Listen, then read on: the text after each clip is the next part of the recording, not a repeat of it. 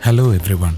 Following is an illustration to help you register in the Bangalore University portal and submit your application for admission at Kristu Jayanti College.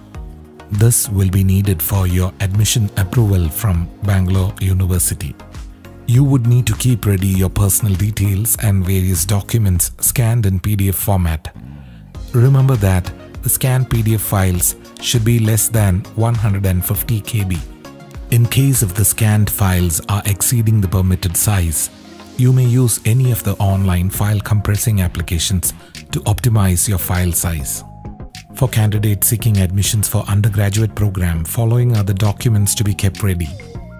Also remember to name the files appropriately so that you can pick the right file from the folder and upload in the screens without any difficulties.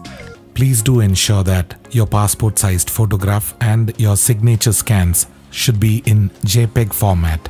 These JPEG files also should not exceed the size which is permitted. Locate the UUCMS portal link from the Google search engine. Find the new candidate registration link from the page and click on it. Please furnish your personal details in the resulting page. It's very important that you spell your name exactly the way how it is printed in your 12th standard and 10th standard marks card. Remember that it's gonna be this data that Kristu Jayanti College and Bangalore University uses it to get printed on the marks cards as well as in the convocation certificates.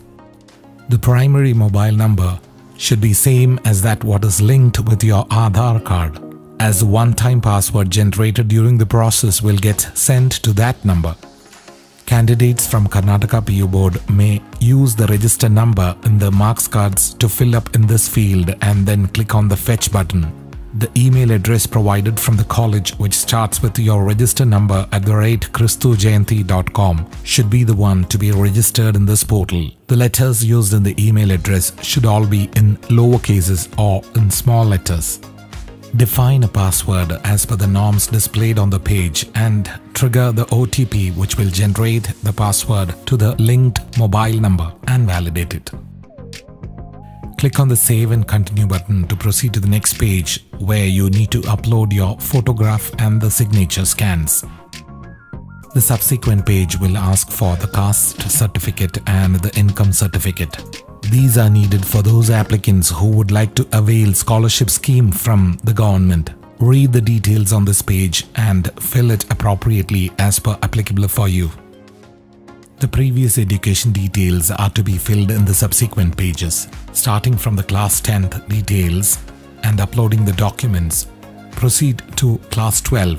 The Karnataka PU Board students, once they have filled the register number properly in the first page, will find the details pre-populated in this page. However, the other board students including CBSE, ICSE and other state boards have to fill the details from the page itself.